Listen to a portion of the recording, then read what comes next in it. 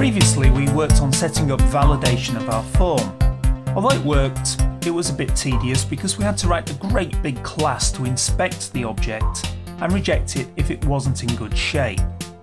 In this chapter, we're going to look at what the Java industry standard JSR303 is. It's a daft name, but a great idea. We'll see that JSR303 means validating by declaring using annotations. When you're using JSR303, you get a set of validations already coded for you. But what if you want to do something specific to your requirements, like our ISBN check? Well, we'll finish the chapter by creating our own validation annotations. Now, the problem with the programmatic approach we've just seen is that it's really tedious. We had to write a brand new class, that was the validator, and we had to work really hard to check that every field was filled in. It does work, but it could be better. Now, the modern approach, supported from Spring 3 onwards, is to use annotations to define the validity rules. And these annotations aren't even invented by Spring. They're defined by a Java standard called, unromantically, JSR303. It makes sense for this approach to be a standard rather than defined just by Spring, because really we're going to do exactly this same kind of work in lots of other frameworks as well. So let's see how it works. I'm going to start by undoing the work we did a few moments ago with our manual validation.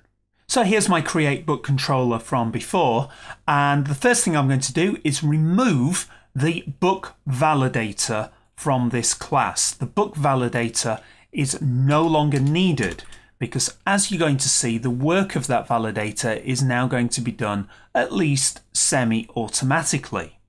I'll also need to remove the call, the rather tedious call, to the validate method in my processing of the form. By the way, I could also completely delete the book validator class. It really is now completely redundant, but I'm actually going to leave it in the workspace just so that you have it in your downloadable code as a reference if you do want to do the manual approach. The first task to make declarative validation work is really unpleasant, but it is a one-off piece of work. We need to add in the MVC annotation-driven directive to your web application wiring file.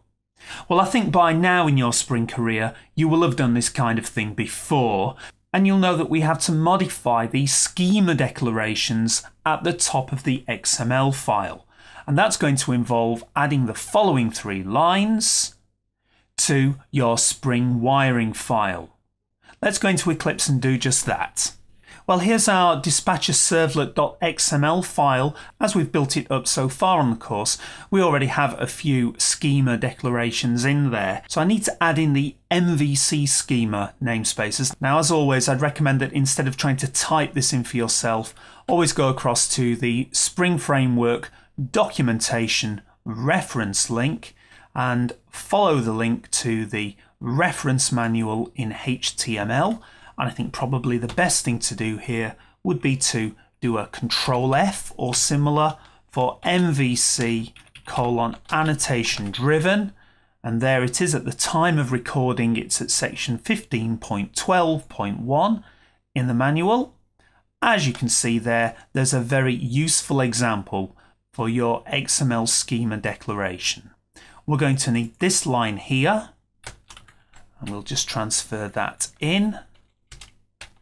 Can go anywhere in the list of XML namespaces at the top, and then we need to add in the schema location references, that's those 2 lines here, into the existing string. This is all one big long string. I think we've done that before on the course, but I always like to go through that in detail because it does cause an awful lot of problems. So that's the worst of the whole process out of the way. We now just need to, as on the caption, add on the MVC annotation driven directive into the XML.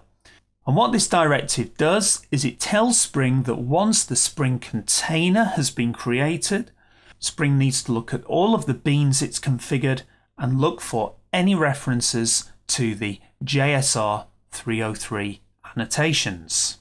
Let's go back to our controller, and the big difference in declarative validation is we no longer need to manually call a validate method. All we need to do is at the point where we're passing in the reference to the book, we add in the @valid annotation.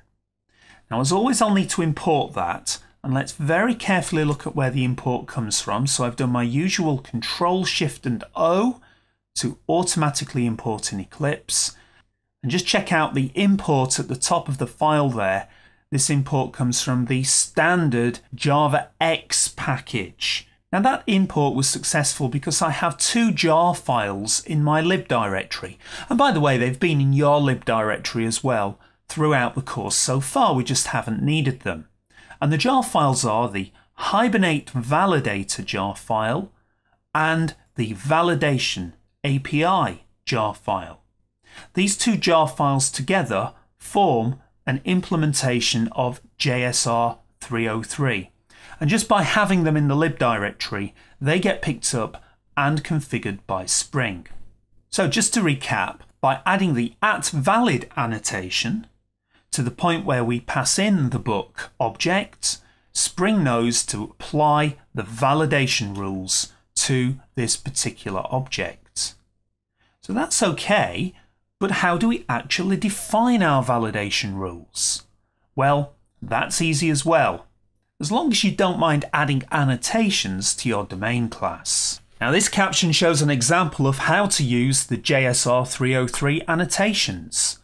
The not_empty annotation tells Spring that, well, this attribute must not be empty after it's done the binding, whilst the min annotation tells Spring that this attribute must have a minimum value, in this case 0. Now these annotations, as often is the case with annotations, don't affect the usual operation of this particular class. If I were to instantiate the class manually, then the annotations will be ignored, so I can still do unit testing. These annotations are only read and processed by Spring when Spring is converting the form into a Java object. So a very easy job to add in our standard validation rules. Let's get back into Eclipse and get them added. So we'll find our book class, and on the face of it, this is a very, very simple job of just adding those 4 annotations, not empty, to the ISBN and not empty to the title and not empty to the author, and we were using the min value equals 0 for the price. There is one slight complexity here. When I do the automatic imports with the Control Shift O and we have a look at what's been imported, you can see there that the min annotation has indeed come from the standard Java validation package, whilst rather confusingly the not empty annotation has come from the org.hibernate.validator package. Now it's quite a long story, but basically the Hibernate validator is in fact just a working implementation of JSR303. As often is the case with Java, the idea is that other people could produce their own working implementations of JSR303. But rather annoyingly, in the standard set of annotations, there is no not empty annotation. There is a not null, and I'll just import that to prove that it's there. In fact, there it is, the JAVAX validation not null. But not null doesn't work in a web application, because when Spring does the binding, even if the field is blank, there will still be an empty string created for that field. And therefore, if we use not null, the validation will always pass even if the field is blank. So we need to use not empty, and the way not empty works is that is a null or a completely blank string. And basically Hibernate